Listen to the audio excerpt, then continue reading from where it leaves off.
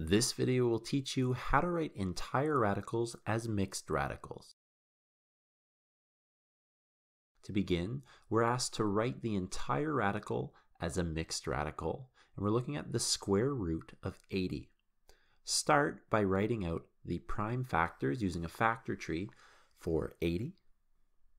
If you don't know how to write out and find the prime factors, be sure to click the card above for a video explaining that.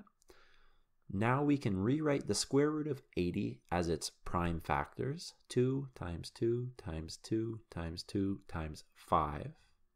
And now, since we're dealing with square roots, we want to take a look at our numbers and see if we can find any pairs. And we have two sets of pairs, and we're going to rewrite our radical as the square root of 2 times 2, that one pair, times the square root of 2 times 2, the other pair, and whatever is left over, the root of 5.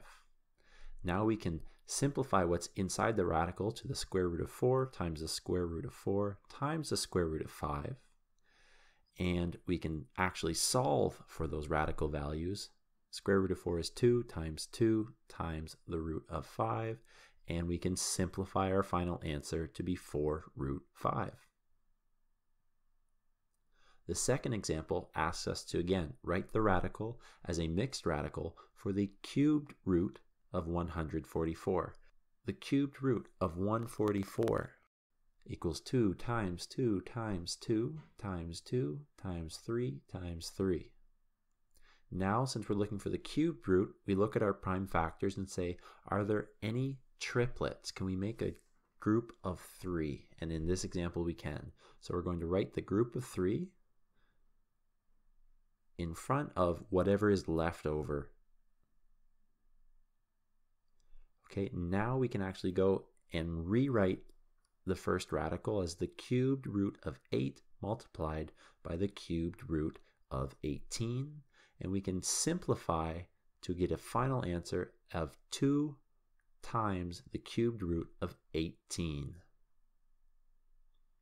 The last example tells us to write the entire radical as a mixed radical, this time for the fourth root of 162. Write out the prime factors of 162. And since we're looking for the fourth root, are there any quadruplets that we can make in this example? We can. So I'm going to write the quadruplet first, the fourth root of 3 times 3 times 3 times 3, and what's left over from my original radical, the fourth root of 2. Simplifying that, we can say that would be the fourth root of 81 multiplied by the fourth root of 2. And again, we can get an actual number value, and the fourth root of 81 equals 3 multiplied by the fourth root of 2. So I hope this video helped you. If it did, please be sure to hit the thumbs up.